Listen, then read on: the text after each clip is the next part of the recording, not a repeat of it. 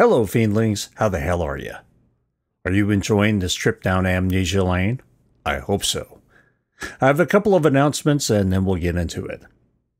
Earlier this year, I wrote and finished the first book in a trilogy that follows up the Derelict saga.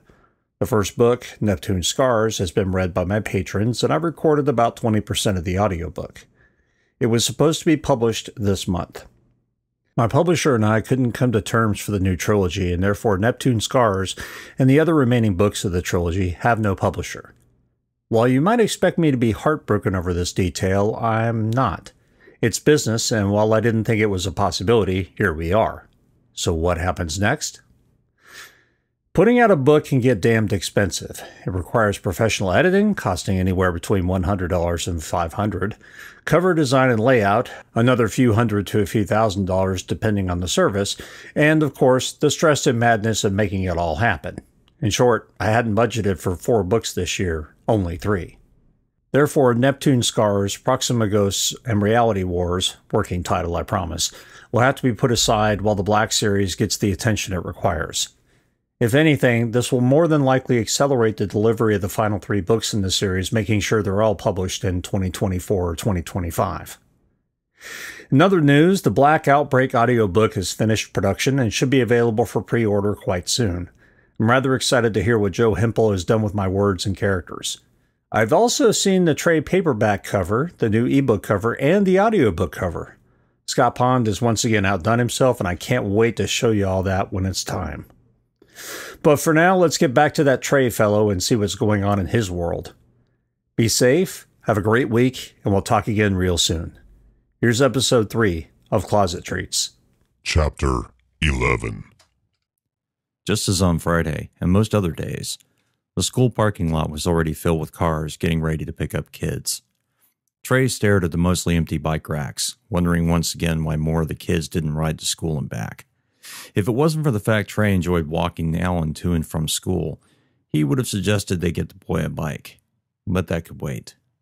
Middle school was only a couple of years away.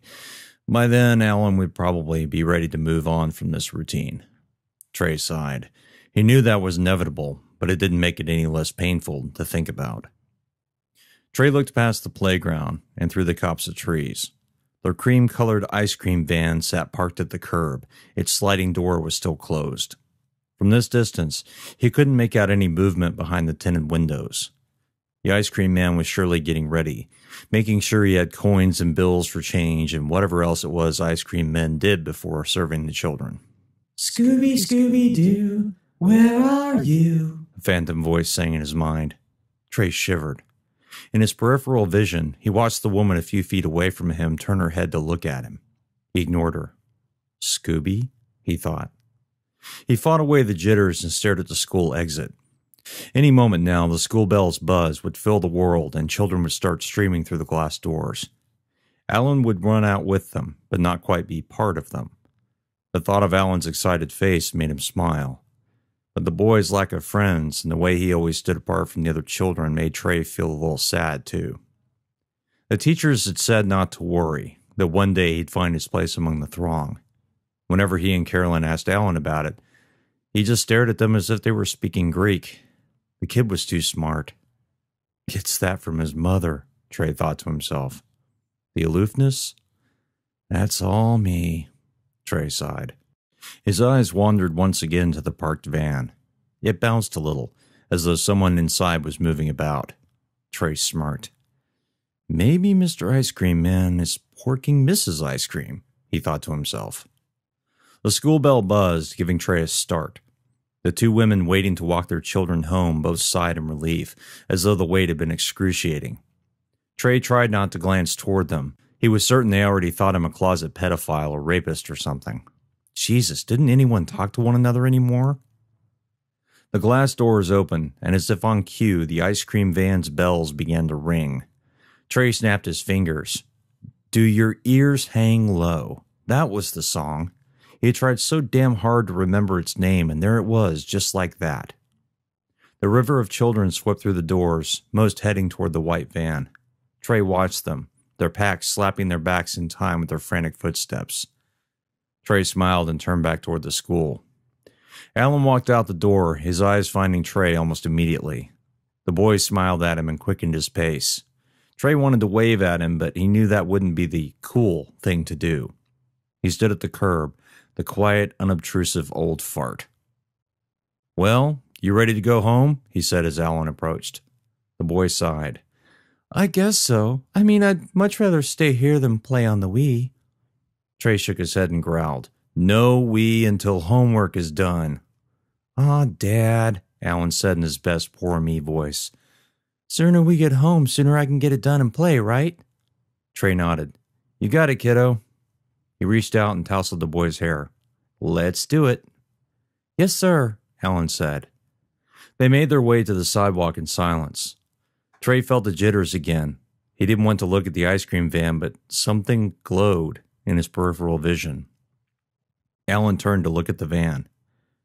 "He sure has a lot of kids today," Alan said. Trey kept his eyes straight ahead. "There is no closet man," he muttered. "What, Daddy?" Trey turned toward him and then stopped. His eyes riveted on the long arms that jutted from the van, taking money and handing back wrapped treats. Talons, not fingers. Talons attached to blasted, wretched, scaly flesh. He opened his mouth and then closed it. "Daddy," Alan's voice said. He looked down at his son. "Yes?" Alan shook his head and grabbed Trey's right hand. "Come on, Daddy. The van doesn't like you." Trey nodded to him. "Guess you're right. Another one?" "Just a little one," Alan said. They walked in silence down the sidewalk, Trey fighting the urge to look back over his shoulder. The thing, no, he scolded himself, the man in the ice cream truck was not the closet man. "Scooby, Scooby-doo," the childish voice sang in his mind. "Shut up," Trey muttered. Alan said nothing back, just squeezed his father's hand a little tighter.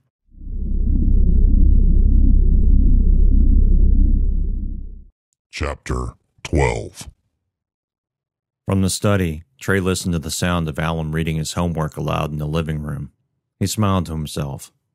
During school days, when Carolyn wasn't home and his son was in school, every minute was spent listening to music. While he coded, while he debugged, while he posted on forums and tracked down issues, every second was filled with the sounds of electronic beats mixed with guitars. It kept the left side of his brain asleep enough for the right side to work without interruption. But when Alan was home, Trey never listened to music. He knew it should have cut his productivity down, but it usually didn't. Just knowing the boy was in the other room was enough to put a smile on his face and keep him focused. Perhaps the music was merely there to reduce the loneliness. Trey didn't know and didn't want to know. Like most things in his life, he was just happy they worked. As he went through the lines of code, his left brain woke up enough to let him know that Alan had stopped reading to himself. There was a new sound. Music. Bells. Trey shivered. He cocked his head to one side. The sound was growing louder. He and Alan had only been home for 40 minutes or so, but he'd already forgotten about the ice cream man. Until now. The bells. They were the same fucking bells. That voice, the phantom child voice, started to sing. "Do your ears hang low? Do they wobble to and fro?" The bells grew closer, their steady shriek silencing the birds tweeting in the trees and blotting out all noise of traffic. Trey stood from his chair, his body racked with ice-cold goose pimples. "Daddy?" Alan asked. Trey nearly jumped and turned to face the boy. Alan's expression wasn't worried, so much as confused. "Did the ice cream man follow us home?" Trey gulped. Alan's expression turned fearful. "You're spooking him," Trey thought to himself. With effort, he managed a false smile. "No," Trey said, walking forward to the boy. He ran his hands through Alan's sandy blonde hair. "He's just making the rounds." "Trying to sell to all the kids in the neighborhood?" "Yes," Trey agreed. "And some adults, I'm sure." Alan giggled. "Good business sense," the boy said. Trey laughed. A real laugh, and his smile felt less wooden. "Yes, it is. What made you say that?" The boy bit his lip, a habit born of watching his mother for many years. "We learned a little bit in class. Mrs. Smith said that if you run a business, you want to get as many customers as possible. Yes, Trey said, bending down to give the boy a hug. That's true. He realized the bells had grown loud enough that he had to raise his voice so Alan could hear him. Why don't you go back to reading? I'm going to go outside for a minute. Alan wrinkled his nose. To smoke? Trey felt a flush of embarrassment. Yes, and yes, I know it's bad for me. Alan shrugged and then hugged him. The boy walked back into the living room. Trey patted his front shirt pocket, making sure his smokes were still there. The pack's reassuring rectangle contours set his mind a little at ease. He had cut back significantly on his nicotine habit, rarely having more than a few cigarettes a week. Sometimes when he was jonesing or felt nervous, he could just touch a pack of cigarettes and it would settle him. But this time, he knew he'd need the real thing. The taloned hands handing out treats flitted into his imagination. The yellow eyes, the burning crimson pupils. It was just an illusion, he said to himself. Just another psychotic delusion my brain played on me. He walked with trepidation to the front door. He paused for a moment, hand on the knob. I'll go outside, he thought, and watch it. Prove it. No boogeyman in the neighborhood, just another working-class guy trying to make some cash. He swiveled the doorknob and opened the door. The cacophonous bells were positively brain-numbing in volume. They were so loud Trey wasn't sure he'd ever be able to hear again. The white van was at the street's entrance. He watched it travel down the other side of the block. It would hit the cul-de-sac, round it, and then travel back. He was sure of it. Trey deftly plucked the pack of cigarettes from his shirt pocket, opening by feel, and pulled one of the white cylinders out.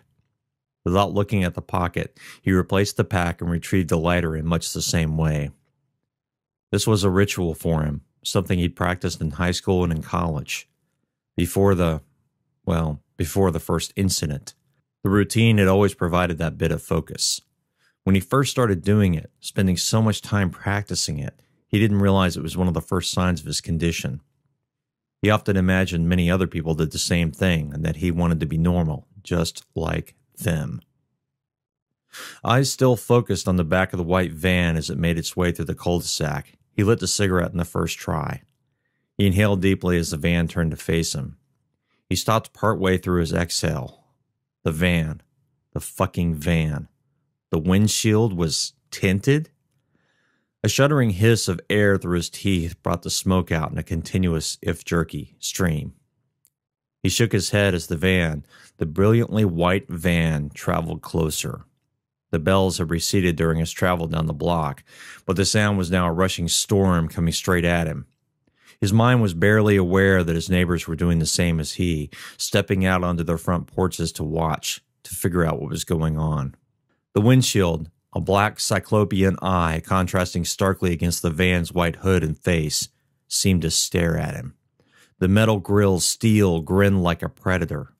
Trey felt another wave of cold rise up his spine. That can't be legal, he muttered aloud. Tinted fucking windshield? The van was no more than 50 or so feet away, its body now visible. The first decal Trey saw stopped his heart in his chest. It was of a ghoul holding a bloody human heart in a taloned hand. The ghoul's smile grinned with ferocious yellowed teeth. Trey's scream locked in his throat. The second decal was an ice cream cone made of intestines and offal.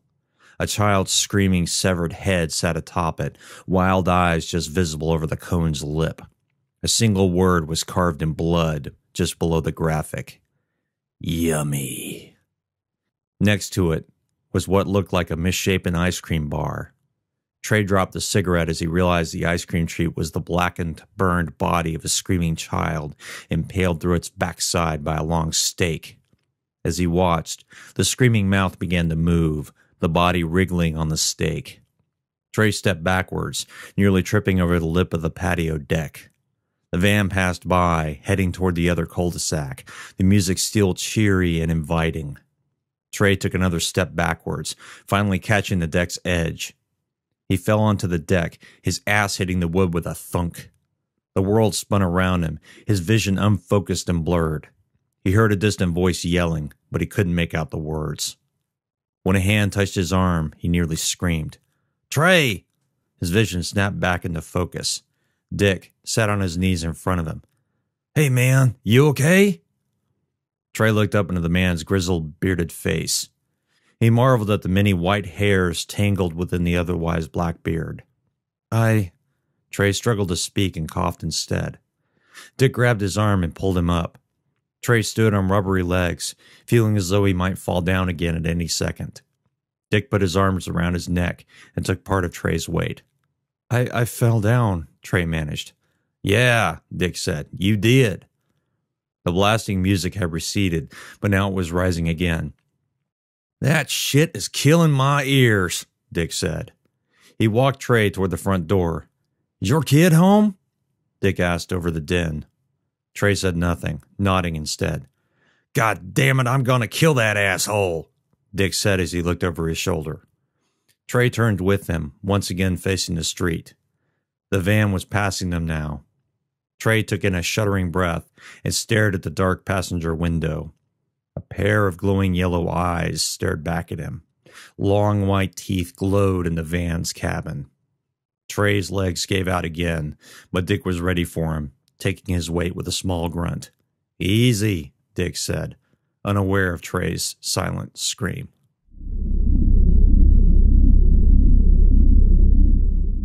Chapter 13. The bedroom was very dark. Trey flexed his fingers beneath the covers, playing the chromatic scale on an invisible trumpet. It was a relaxation technique from his teenage years. He couldn't possibly blow a decent tune on a horn now, but his fingers remembered the notes perfectly. He ignored the twinge of pain in his hand. He'd been tapping out the patterns for an hour. Through the bedroom door, he heard soft voices from the foyer. Dick and Carolyn were talking. He couldn't make out their conversation except for a few words. He concentrated on slowing his fingers, turning the chromatic scale in his head into a slow, winding progression of tones. Up from the low G all the way to high. He imagined the notes as ovals climbing the staff ladder. The front door squealed open and then closed. He listened to the light footfalls on the stairs. He smiled. It was Carolyn. Alan climbed stairs like they were an enemy to be defeated, his feet slam dancing on each step. But Carolyn's steps were always quiet, slow, methodical, especially at the end of the workday. Trey kept his eyes closed as the bedroom door opened and then closed softly. Her footfalls stopped at the bed's edge. He imagined her standing there, staring at him, wondering if he was sleeping. After a moment, she walked into the bathroom and closed the door. She'd change out of her work clothes, neatly hang her skirt and suit jacket up. Then she'd roll off her stockings and hang them as well. Sweatpants, a sweatshirt, and slippers. That's what she'd be wearing when she stepped out of the bathroom. He waited. The bathroom door opened. Trey felt the bed's surface dip as she climbed in with him. He opened his eyes, feeling her naked skin against his own. A cool arm reached beneath his pillow as she snuggled up against him. Her breath tickled against his neck. "Hi, baby," he whispered. She said nothing, making a purring noise in her throat instead. They lay like that for some time until she rolled him onto his side, spooning against him beneath the warm comforter. "Nothing like coming home to a warm, naked man beneath the sheets," she whispered. He grunted. Her free hand stroked his hair. "I'm here when you want to talk, baby." Trey said nothing and closed his eyes. The warmth of her against his back soothed him. He didn't want to talk about it. He didn't want to think about it. The anticonvulsant he'd taken was already making him feel sleepy and disconnected. In this state, there was very little that could bother him, but it was difficult to talk, much less string the thoughts together. They stayed like that for a while, her breath slowing, fingers tangled in his long hair.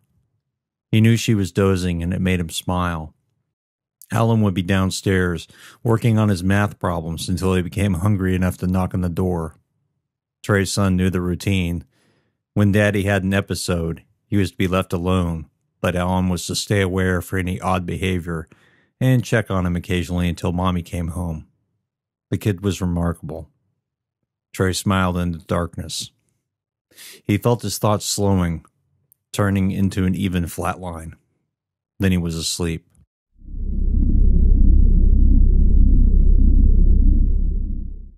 Chapter 14. When he awoke, he felt cold. Carolyn's body was still pressed up against him in the darkness, but her skin was wrong. Her breathing was ragged, broken by soft grunts. "Carolyn?" Trey asked. There was no response other than a slight shift from beneath the pillow. Her fingers scratched against his scalp, the pain immediate and bright. Trey yelped and sidled away from her. He threw his head sideways to yell at her and then began to scream. An elongated face grinned at him, glistening canines yawning toward him in the room's darkness. Red rings danced in the center of its glowing yellow eyes. Its hand moved toward him, sharp talons ripping through the fabric of the bed. Trey screamed again and fell off the edge. He landed on his ass, his head smashing into the wall. The thing was slithering, moving toward him. He could hear its talons slashing through the bed sheets, the protest of threads as they parted in rips and shreds. Its breathing was louder now, a quick series of grunts and growls. Trey held his head in his hands and slammed sideways into the wall. "Not real," he whispered. The grunts came closer, and he felt its hot sewer breath. "You're not real!" he screamed. The lights in the room flicked on. "Trey?" Carolyn asked. She knelt beside him on the floor. "Trey," she whispered. He slowly pried his fingers open and looked through them at her face. Her blonde hair was tied in a ponytail, leaving a single long bang dangling down across her forehead. He dropped his hands from his face and stared at the bed. Whatever had been there was gone now. He looked up at her. She put her arms around him, and he shivered for a long time, tears streaming down his face.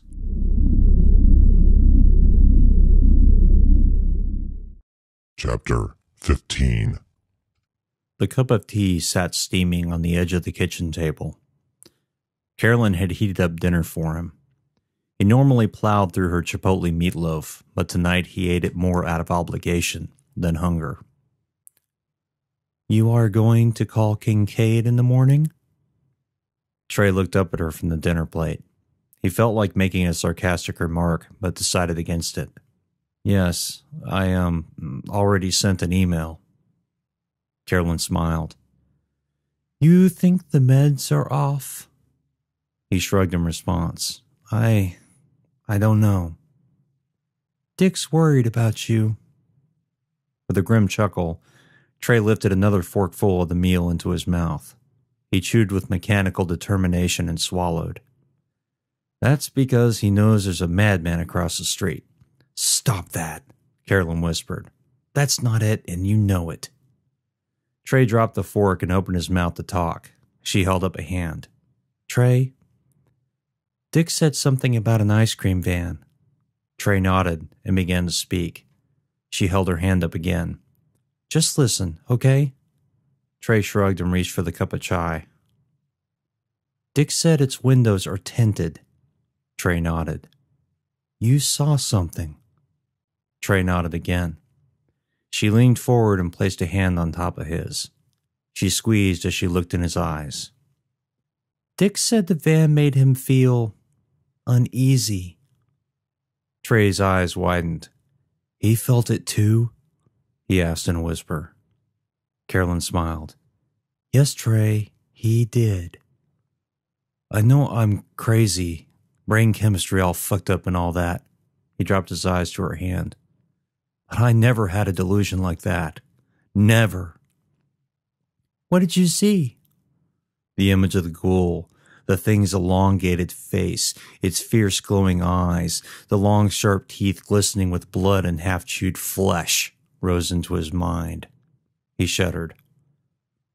"Don't want to talk about it, baby." She nodded. "Okay.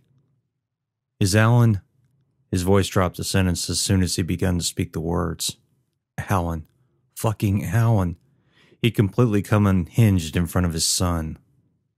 He knew his screams had scared the boy. How could they not? Carolyn smiled at him. Alan's okay, Trey. He knows that Daddy had a daymare and then a really bad nightmare.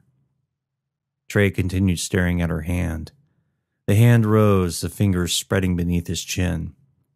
She lifted until his eyes met hers. Alan's okay. He's okay. A single tear appeared in the corner of Trey's eye.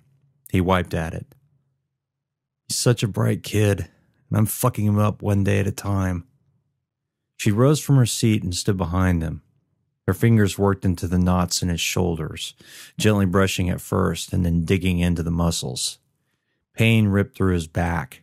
He tried to relax, flexing his fingers in the chromatic scale. The knots in his shoulders slowly dissolved, the pain dissipating into pleasure. Her arms wrapped loosely about his neck as she kissed his cheek. You're not fucking him up, Trey. You're not. She kissed him again. He loves his father, and he understands. Another kiss. Just like I do, she whispered. Trey tried not to weep. Take me upstairs, he said softly. I think I can sleep. No, you can't, she said softly into his ear. She gently bit at his earlobe. He moaned. You have some work to do first. She kissed the hollow of his neck. Then I'll let you sleep.